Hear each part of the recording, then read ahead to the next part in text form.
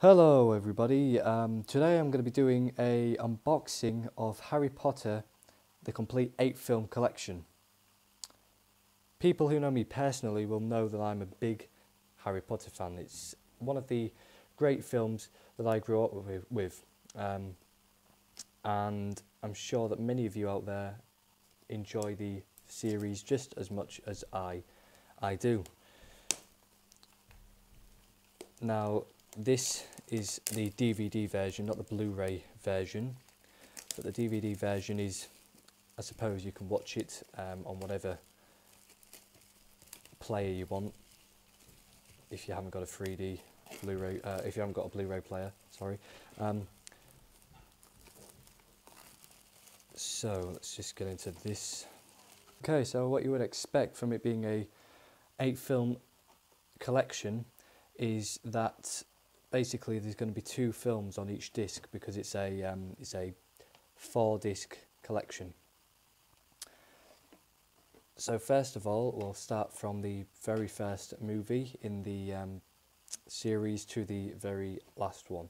So first of all, we've got the Philosopher's Stone, and then on the back we've got the Chamber of Secrets. Then we've got the Prisoner of Azkaban and the Goblet of Fire, the Order of the Phoenix and the Half-Blood Prince, and then the Deathly Hallows Part 1 and then Part 2 of that.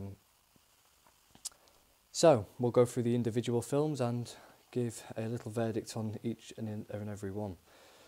So the first one is, of course, the Philosopher's Stone. Now I like this film because it gave a nice kickstart to the series. It introduced us to Harry, to the Weasleys, and to Malfoy. It really got it up and start running. You know, sort of got the series up and running in a really nice, clear way. Now, year 2 was probably my favourite year because of the basilisk, and also the flying car and the spider. So, I mean, it's everybody's opinion of what they prefer. But personally, Chamber of Secrets, that was a really good one for me. So year 3, we've got the Prisoner of Azkaban, and again, I didn't really like this at the beginning because of the, I suppose, the change of story slightly. You had the Dementors coming in, and it was sort of where they all grew up, and it sort of lost the young, youthful sense of year 1 and year 2. But still, I've learnt to like it now. Year 4, the Goblet of Fire. Again, the competition, it was fantastic, and I really liked that one. Then we've got year 5, which was, of course, the Order of the Phoenix. This one was a good one. And then you've got the Half-Blood Prince, which is after that, which is really where it all started falling apart.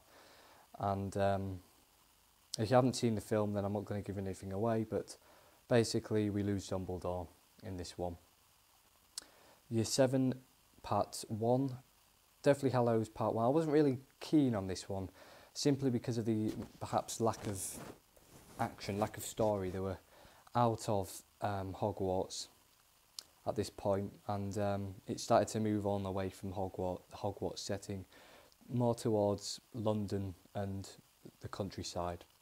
And then you've got Part 2, which is probably one of the favourite ones because of the amount of action in it, the amount of really exciting scenes in it, and we also get to see the truth behind Snape and Harry as well. I'm really looking forward to watching this box set from start to finish. It's a really enjoyable film series if you haven't seen it already, and if you have seen it, I would advise buying this box set. I just enjoy each film in that they have their own sort of stories to them, and that the 3 main characters, although they do progress throughout the film series, they also progress in the real world, and you see them growing older, voices deepening, etc. And so I'm just really looking forward to it. So I hope you've enjoyed this video, everyone, and if you could, please leave me a like and a comment, and subscribe if you haven't done already, and I will see you in an upcoming video.